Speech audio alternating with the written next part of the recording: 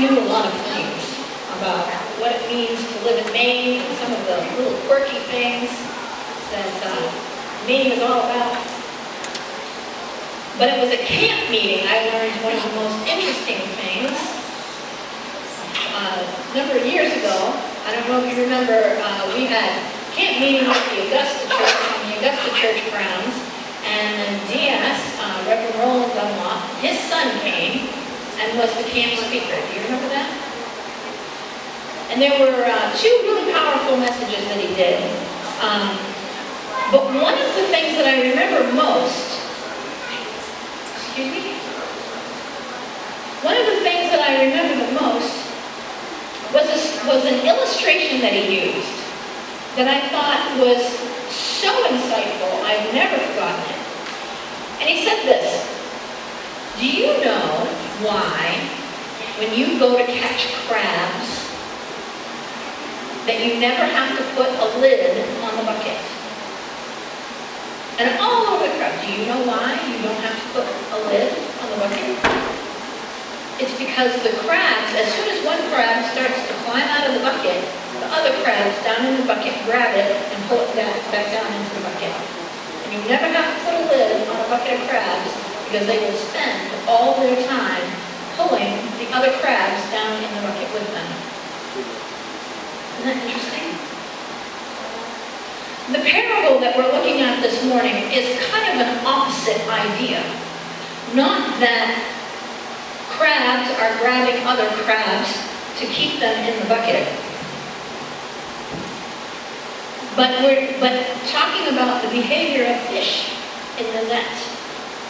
This is the last parable that we're looking at in Matthew chapter 13, the parable of the net. Beginning with verse 47.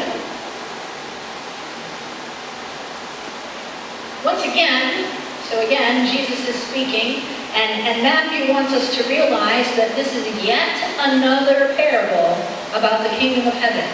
All of these parables that we've looked at in this chapter 13 of Matthew have all been about the kingdom of heaven. Jesus apparently had a whole book of parables on the kingdom of heaven that he told, and yet again, he's going to tell us another parable about the kingdom of heaven. Once again, the kingdom of heaven is like a net that was let down into the lake and caught all kinds of fish. When it was full, the fishermen pulled it up on shore. Then they sat down and collected the good fish in baskets, but threw the bad fish away. This is how it will be at the end of the age. The angels will come and separate the wicked from the righteous and throw them into the fiery furnace, where there will be weeping and gnashing of teeth. Have you understood all of these things? Jesus asked. Yes, they replied.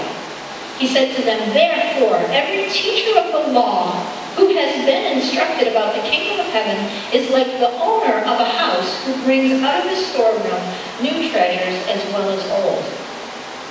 A couple of things become obvious to us as we look at this parable.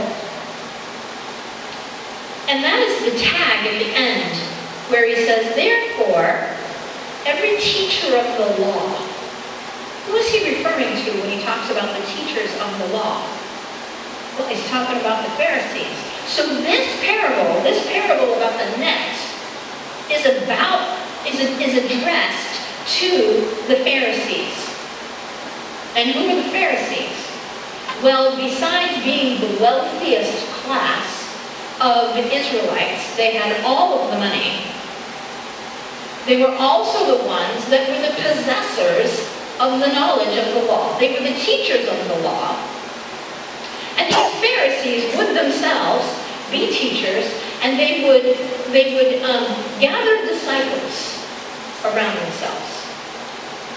And they would take their knowledge of the law, and they would teach their knowledge of the law to their disciples.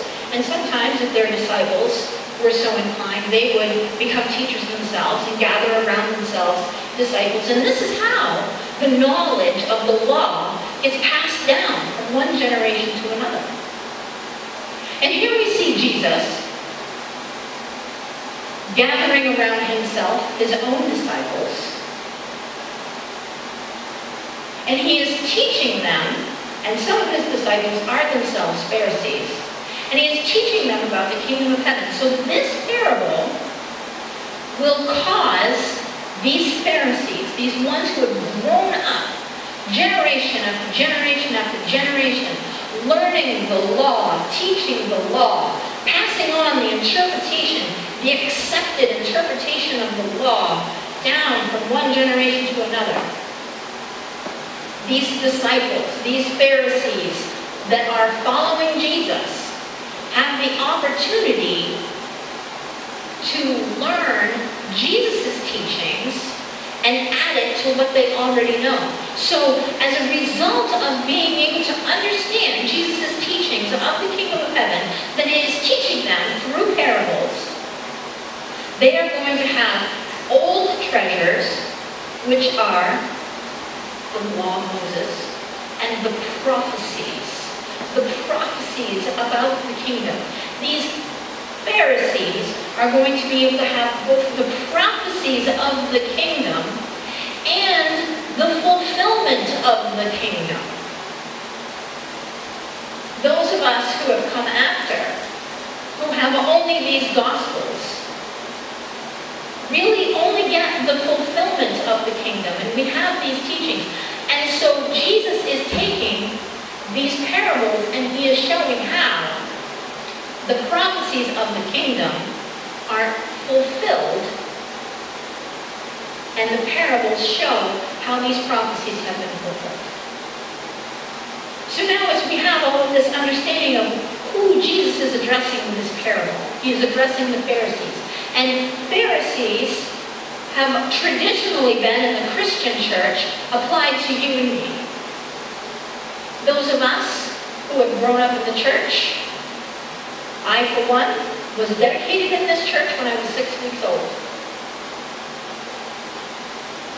I would be considered a Pharisee. Many of you who were brought to church as babies, maybe this church, maybe another church, who grew up hearing these teachings, we would be the Pharisees. So this parable that we're looking at, this is for you, this is for me, this parable about the fish. And so Jesus tells this parable, the kingdom of heaven is like a net that was let down into the lake. Now that struck me, of course, because around here we don't let nets down into the lake. We get smelts and minnows and that sort of thing if they stay in the net. Around here, we take nets and we take them out into the ocean and we catch fish up there. But in this parable, they are letting their nets down into the lake. The largest freshwater lake in the world is the Sea of Galilee. They let their nets down into the lake and they caught all kinds of fish. So again, in this sixth parable that Jesus is telling about the kingdom of heaven, we see right at the beginning of this parable that the kingdom of heaven is for the entire world. Not just for Israel, not just for the Jews. It is for everyone. We are fishing the entire lake, not one spot. We're setting up the nets and we are dragging the lake. And whatever gets caught up in the net gets caught up in the net. And then the fishermen take the nets out of the lake, pull it up on shore, and sort the fish. And when we read that, we said there were good fish and there were bad fish. Do you know what that is talking about? Yes. You do? It is talking about the fish that are kosher, that comply with the law of Moses. The law of Moses specifies that there are only certain fish that a good Jew may eat. And then there are bad fish, the unclean fish, the fish that a good Jew is not allowed to eat. And the clean fish are prophetic, symbolic of the righteous And the bad fish are prophetic, symbolic of the wicked fish. Clean fish are righteous fish. Unclean fish are wicked fish. Are fish righteous and wicked? Not really. So we have this symbol where the fish represent. Now, when are the fish sorted out? When do we start pulling the wicked fish out of the net? Not while it's still in the lake. And that's what we're focusing on this morning.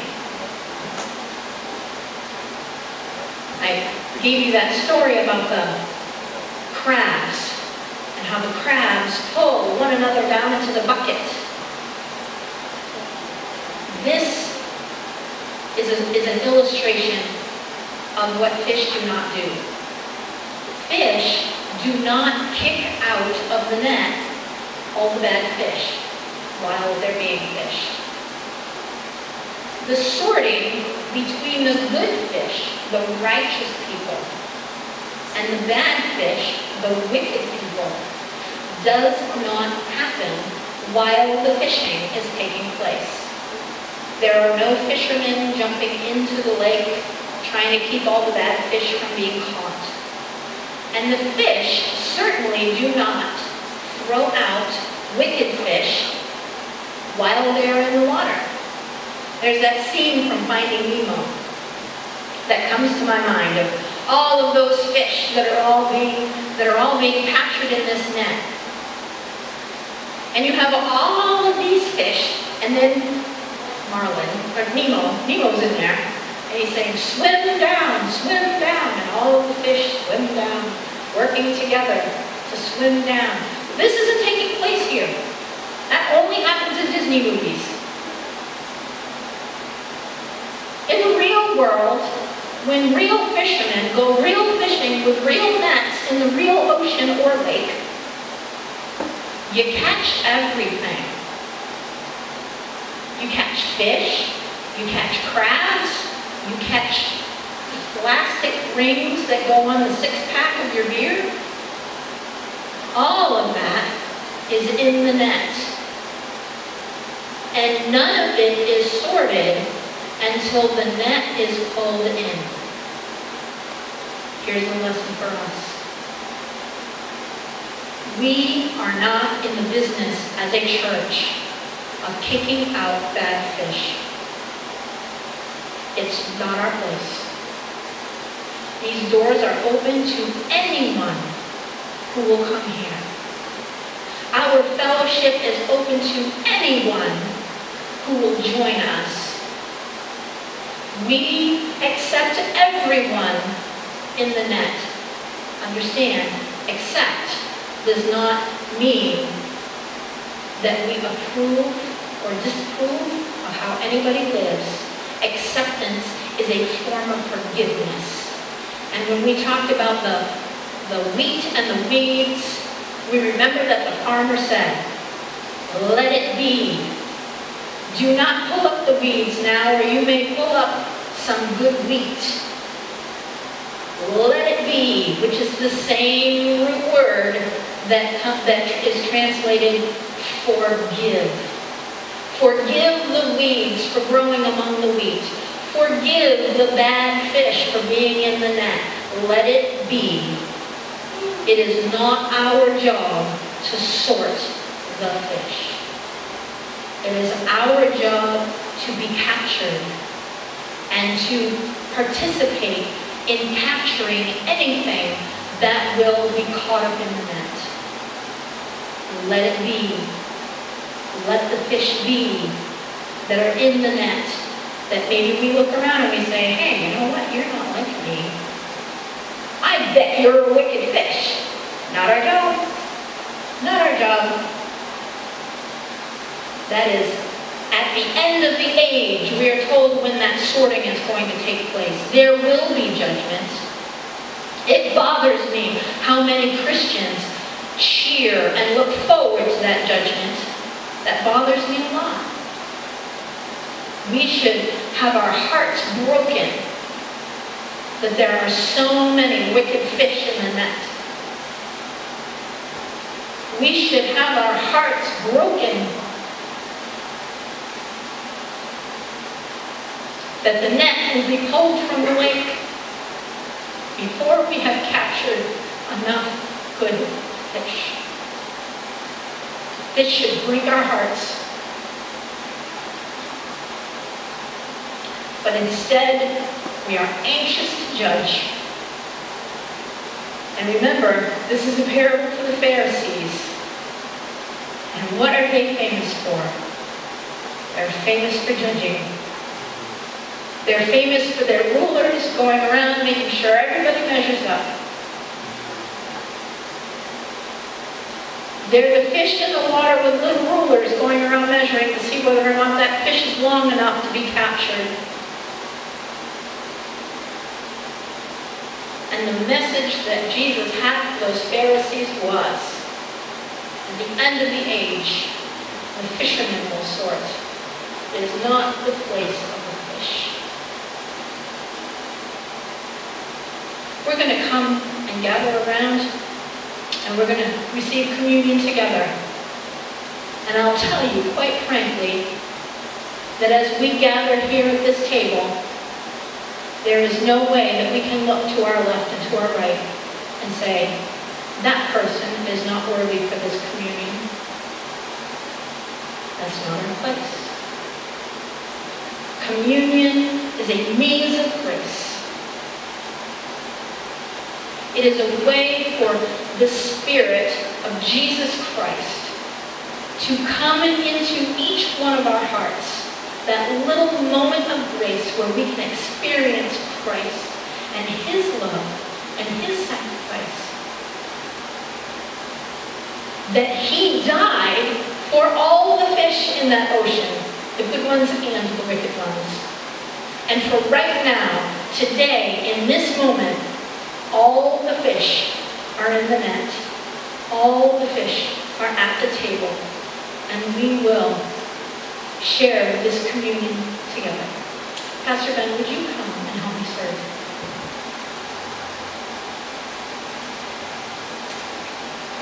Lord Jesus, in these final moments of this service, we have gathered around this table. We have taken the bread.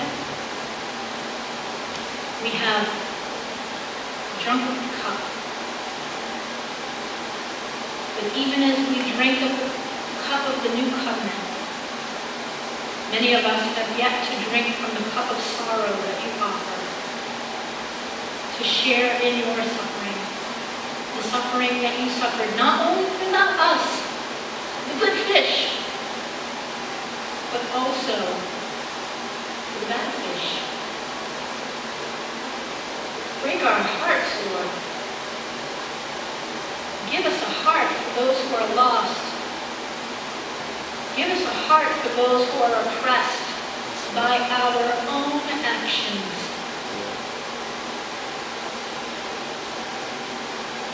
We pray, Lord, as we journey forward as a church, that you will allow us to capture the vision for the work that you are doing here. We pray, Lord, that it will become a part of us. It will be the breath we breathe to reach out to those who are not here today, who are outside of our fellowship, and to welcome them as they are, knowing that it is not your will that they stay that way. Partner with us. Show us, invite us to work where you are working. And we ask this in Jesus' name.